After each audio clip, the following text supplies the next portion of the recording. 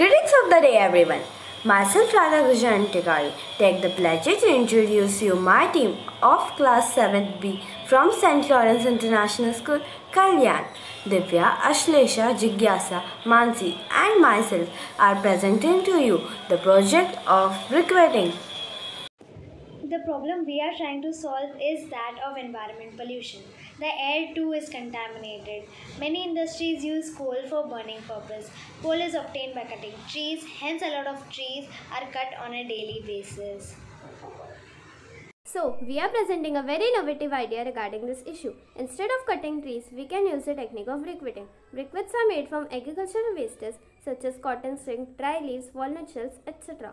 So, we can use them for burning purpose as it will not produce smoke and unwanted gases. Thus, we can reduce cutting of trees. How the idea works. The process starts with biomass crusher where the raw material which has an uneven form is crushed to compress it. After that, the crushed raw material is put into a drying system where all the moisture gets evaporated. After that, the dried raw material is processed through the briquette machine. The output of the briquette machine comes as briquette in various sizes.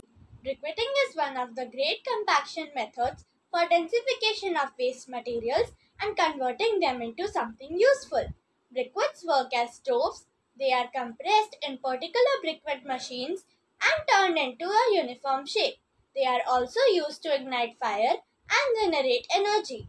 Briquettes are beneficial as they are smokeless, slow in burning, cheaper, renewable, and create less pollution.